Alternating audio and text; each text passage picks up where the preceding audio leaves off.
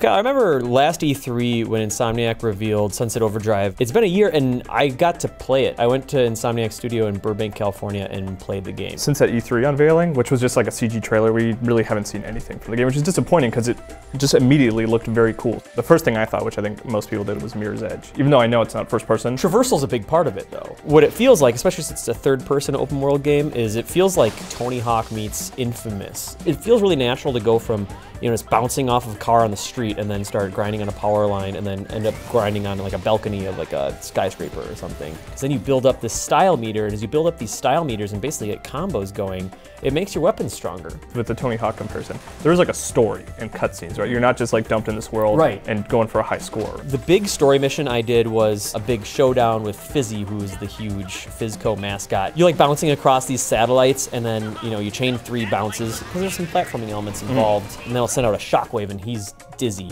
Fizzy gets dizzy.